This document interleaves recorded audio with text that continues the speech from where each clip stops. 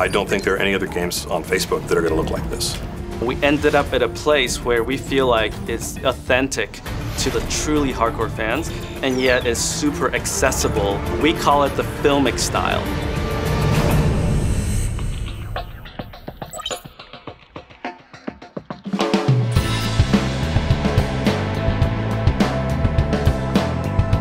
When we created the artistic style of Marvel Avengers Alliance, there was actually a lot of back and forth internally.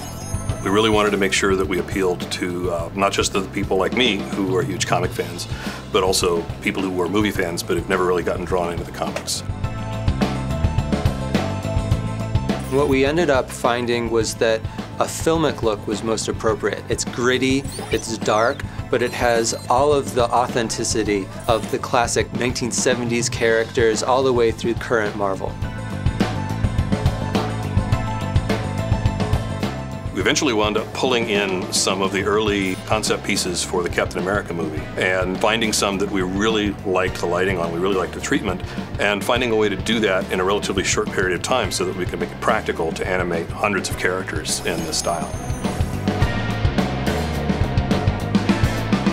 We ended up at a sweet spot where we feel like the artistic style is very accessible and yet very respectful to the hardcore fans.